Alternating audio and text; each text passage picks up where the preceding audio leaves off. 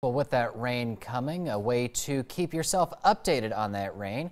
We now have WYMT meteorologist Allison Rogers with a look outside. Good morning, Allison. Good morning, Mitchell. Thank you so much. So yes, we're still tracking that snowfall and then even that mix of precipitation behind the snow and then rain behind that. And if you're going to be out and about today, which if you are, just be very, very careful. Some of the roads still not cleared yet, especially those back roads and down in the hollers. But if you are going to be out on the road and you want to track what's going on in the sky, well, there's an app for that, the WYMT Skyalert Weather App. You can track it yourself, and in fact it even tells you the difference in the precipitation. So it'll tell you whether or not it's snowing. It'll even tell you if it's raining. You can see off over towards the west, over towards Crossville, starting to rain over there. So it'll tell you where it's raining, and you can change the location on it as well. This is a very handy app, and it even tells you any watches or warnings that are issued for your area. So this app, very handy. It's free and it's compatible for both iPhones and Android and can be found in your app store. Mitchell?